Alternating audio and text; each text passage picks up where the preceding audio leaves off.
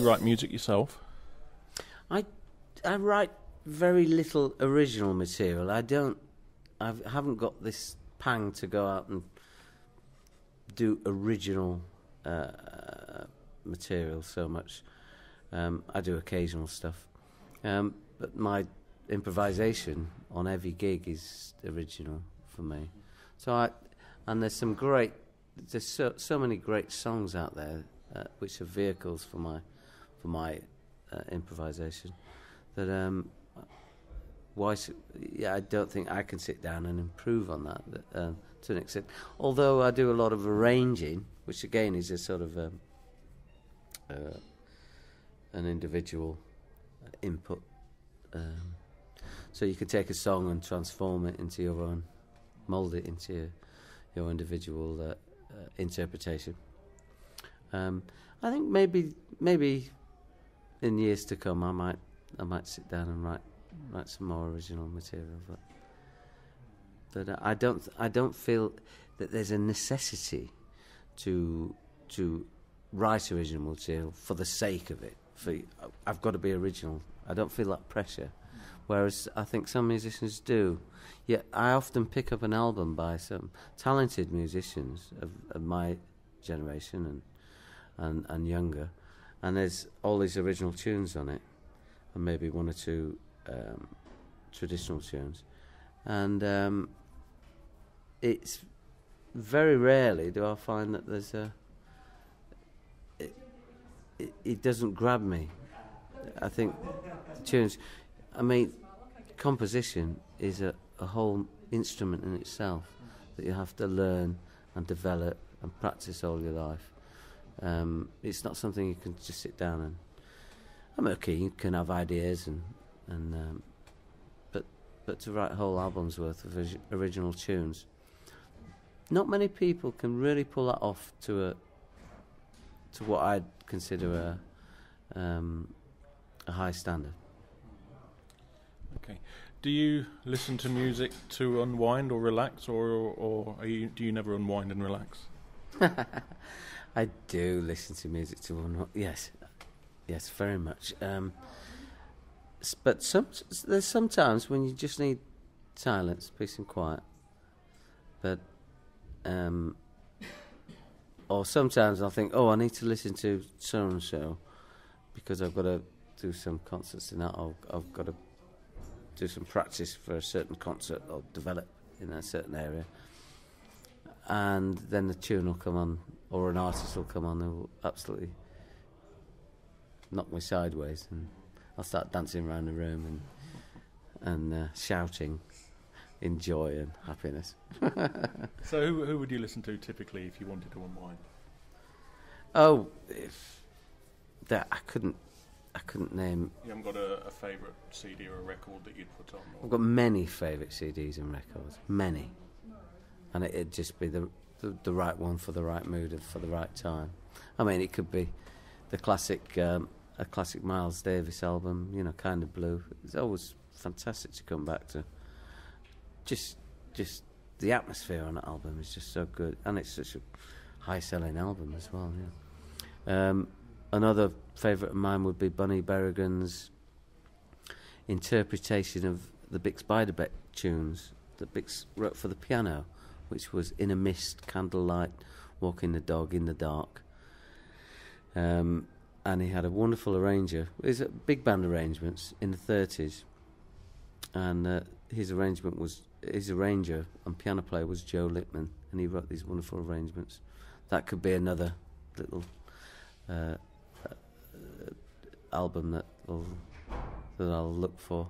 And of course, you can always put Billie Holiday on and just sit back. And Art Tatum again, I can go on and on. Benny Goodman, Clifford Brown's a huge fan of I'm a big fan of Clifford Brown. Sit and listen to Clifford play with a quartet all night. And Sonny Rollins as well. If I sit here, I can be here for the next 20 minutes reeling off as they come to my mind. Right. You worked with the Pasadena Roof Orchestra, who Lucy's a big fan of. What can you tell us about them? Well, Pasadena was my first professional gig. My second professional gig. As I came out of college and was finding my way, I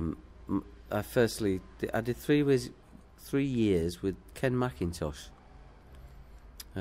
which was a great experience, fantastic learning curve. And then I got the gig with the Pasadena Roof Orchestra, which and we went off round Europe. This is my experience of Belgium, as I was saying earlier, and Germany and Holland, Switzerland, our local neighbours in Europe, Scandinavia. I had a great experience travelling with them, and learned all that 30s dance band era stuff, because it's primarily a dance band. Although when you do a jazz club, you can pull a lot more jazz material out, and everyone can open up a little bit more. But generally speaking, it's a dance band, and a very good dance band. I mean, if I was getting married and I could afford the Pasadena Roof Orchestra, I'd be delighted, you know. Yeah, great 20s and 30s, the great dance music, 20s and 30s, really. Yeah. So you're here at the Jazz Festival in Fleetwood. You get to a lot of different jazz festivals all over the place. What do you do in between times, musically? Musically, I'll pick up gigs at local restaurants, clubs in London, and functions. You know, people phone you up to do all sorts of different things. Do you have a regular band that you play with? Not really. My only regular is Acker Bilk. I took the chair with Acker about 7 years ago, and which has been a sheer delight, because Acker's such a lovely guy to work with. He comes out. He only does about 4 or 5 gigs a month. So when he comes out, he's ready to have a laugh and a drink and a good play, you know. So all the gigs are always good fun on stage. Everyone enjoys it, and you're not playing every night, so it doesn't get stale and it doesn't get too much. So that's my only regular commitment. I'll work quite a lot with Keith Nichols over the year. Well, I say quite a lot. I mean, once a month, I suppose it is. With he's got a wonderful array of different bands and collections for again, mostly it's the jazz festivals I work with Keith, you know. Small jazz clubs around England. Yeah, quite different, and my musical styles actually are quite wide. My jazz styles cover right from early New Orleans and Louis Armstrong, Hot Five stuff, etc., all the way through the Dixieland, the swing era, and then into bebop, and then post-bop and modern stuff.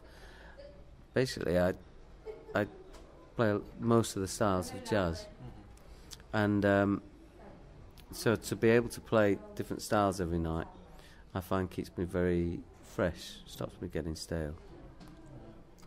Last night you picked a piece that we noticed was very, very unusual. It was the Albert Camus one. What's it called? The St. James Infirmary Blues. You picked on that one and played that last night. What is it about that one you like? Well, you say it's unusual. It's actually a big number in the repertoire of the New Orleans bands. I mean, I went to New Orleans with my father when I was a kid, and my father rang up a trumpet player who he knew there, and this trumpet player, most of you out there and you here probably know him, and his name is Alvin Alcorn. Now, you won't know him by name, but you'll know him by by films because he was in the James Bond film Live and Let Die. They had a scene in New Orleans where there was a funeral march, and as the funeral march was walking through the street, this guy comes up with a black trilby hat, and the guy says, "Whose funeral is it?" And they go, "Yours," and he stabs him. That is Alvin Alcorn doing a walk on extra part. He was leading the marching band. Now, and Alvin, you know, works in New Orleans around all the jazz clubs. So my father says, "Alvin, do you know anywhere we could come and play? We're visiting the city, that we could, my son and I, that we could come and sit in with the band." Alvin says, "Look, I haven't got anything regular for this week." He says, "But I've got a funeral tomorrow. Come and play in the funeral march." And my father says, "Well, that's a bit unusual, really." He says, "And we're dressed in our all our sort of tourist garb, and you've got uniforms. Are you sure it'll be all right?" And Alvin says, "Yes, no problem, man. Come along." So we actually played alongside this marching band, walked to the funeral, and played Just a Closer Walk with Thee, the funeral march. Doom, doom, doom, doom, doom, doom, doom. Slow march all the way there. So that's where St James Infirmary comes from. Although I tend to do it as a higher tempo, the faster tempo than the jazz. But that's a tradition of this this funeral thing, which, even though it's a minor key, and I went to St James Infirmary, and his girl has died, and it's all sad. I mean, the number goes down really well, and I love it. I love doing it, and the audience love it as well. So it has the opposite effect that you'd think. It's it's not like playing the dirge. Like you said about the whole point about having a jazz band at a funeral. I told my solicitor that's what I want. He says, "What's one of those?" But how long's a piece of string? What is one of those?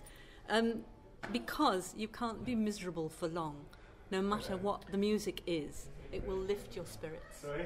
That's exactly right. And just to finish the original story of walking towards the funeral, you play the dirge, the slow march, and the band stays outside the cemetery gates.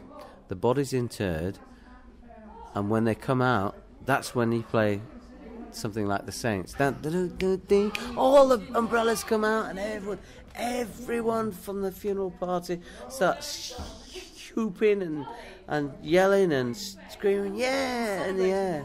Celebrate. And that is the real, you've grieved on the way to the funeral, and now it's like, right now, come out and celebrate the life of and it really was a wonderful experience, that. Sounds absolutely fantastic. Yeah, and I was about 8 or 9, and that memory stayed with me so strongly. Again, I'm the same as you. I'd like the same at New Orleans funeral. Yeah.